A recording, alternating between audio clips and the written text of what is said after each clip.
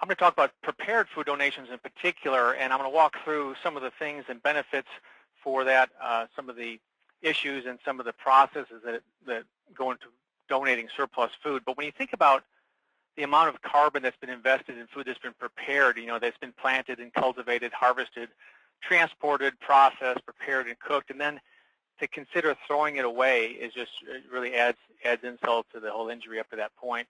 I've not been in any restaurant where I've met a person who's got a passion for donating or passion for preparing food for people that just loves to throw it away.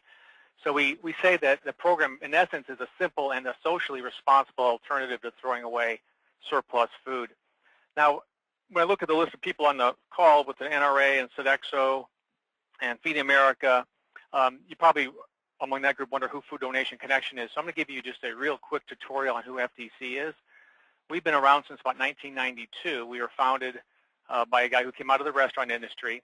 And now, 22 years later, we've developed a process where we actually coordinate donations. We are donor-facing. We don't handle the food or touch the food like Feed America does, but we coordinate a program for the donor.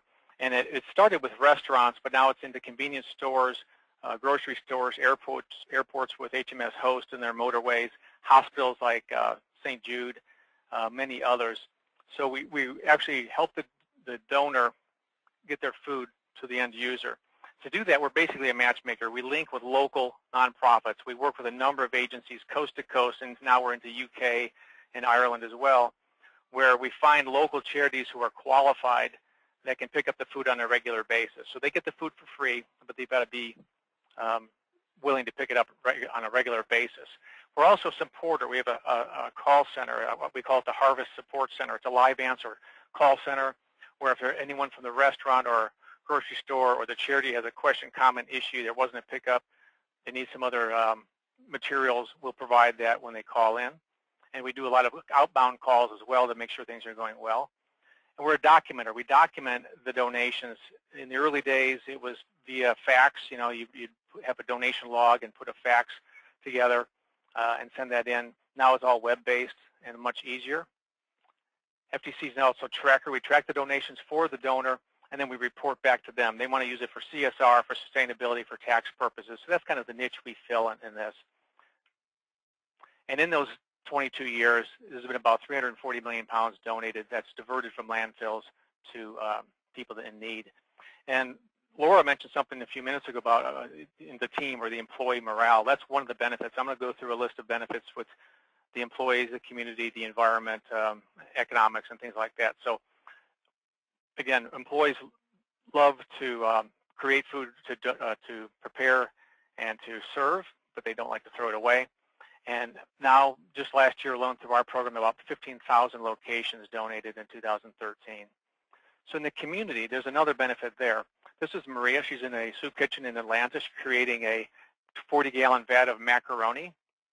And she got some food donated from a local steakhouse. It was steak trimmings. There was 2 or 3 sheet trays of steak. And it got cooked off and then put it into that stew she was making. And the men off the street, those 50 guys at lunch that day, just enjoyed it and told her how they appreciated how much meat she had put it in. It was something that you and I might have taken for granted, but the donation from that steakhouse really made the day for those guys. And the charities last year alone, there were about 8,000 charities collected food in 2013. And when you look at the numbers, there was about 1.6 million pickups just through this program. And it's not a lot of food each pickup. It might be 20 or 30 pounds, so it's not a lot of weight or volume each pickup.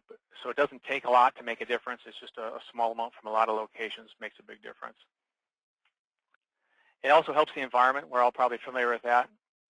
The more food that's donated or composted or whatever is less food that goes to the landfills. Last couple of years, it's been about 36 million pounds each year has been diverted from the landfill and saved part of the environment. Quality of the customer might be something that some people don't often think about, but when you consider that projections aren't perfect, it's hard to know, if you should run out or if you should carry over. A lot of times carryover is not something that they should do. So when you're faced with a choice to run out or carry over, remember there's that third option to donate. And there are some economic reasons to donate surplus food. First off, the EPA, as Elise had mentioned, has a food waste recovery hierarchy, which is a great model to use. None of us want to create food just to donate, but so there's source reduction. And when there is a surplus of wholesome food, you can feed people. If it's preps or scraps or something, you might go to animals, oils to industrial uses. Composting is great, but don't use good food to do it, I always say.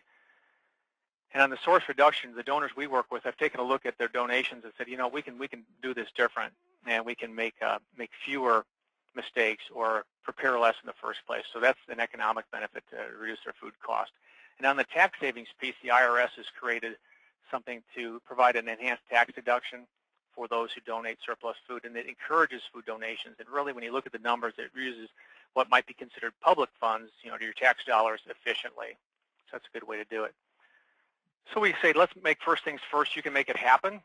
So the acronym FIRST stands for food safety. That's really the first thing to be thinking about, because yes, there's liability protection, but you never want to make someone sick or even be, have your name in the media for that type of thing. Then identify items, the type of food items that can be donated. It's wholesome, prepared food in most cases. So it can be things like that. It could be items that are either components of meals or a finished product. Maybe it's a pizza or chicken that's finished, or maybe it's a component. It's a part of a plated meal that's donated.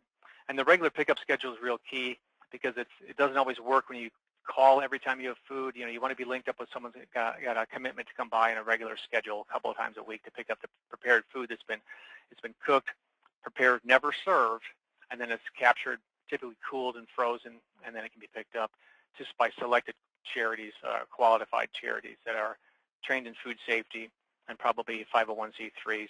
Tracking the donations is important, so you know where the food went for traceability reasons, as well as for tax purposes. And then savings can be in the form of tax savings, or it can be in the form of landfill fee offsets, or food savings, food cost savings, and that type of thing. So that's the gist of the Prepared Food Donation Program. And here's my contact information.